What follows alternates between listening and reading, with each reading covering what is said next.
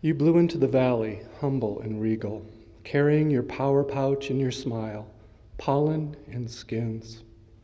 Angels and crows flew about you, doing your bidding. As you touched each soul, alit and vanished again. The ancient Mon shaman in the heights of the Himalaya transmuted death with rituals in the howling gales in the winter, offering up to the demons a nectar called Amrita, the secret ingredients the initiate brings from dreams. A great priest wrestled those demons to the ground and revealed the deity within.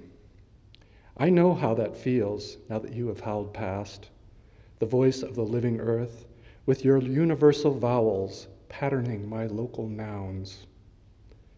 Amrita was revealed to be blood, sweat, tears, the pure taste of which lifts the intransigent to the cloud heaven. So many roads intersect in every point of ground, every moment of being. How you have blessed us with another glimpse into the wondrous unknown, wearing feather masks and a wry grin, so that you can recall the invitation that you've given us to transform each action.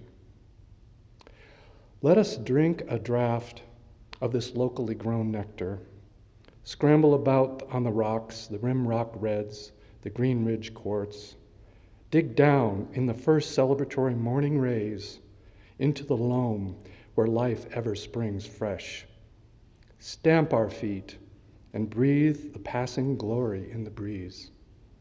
You blew into my valley, nestled in the limbs of limestone and granite, leaving the seed syllables and the taste of nectar, the remnants of my shaman dream.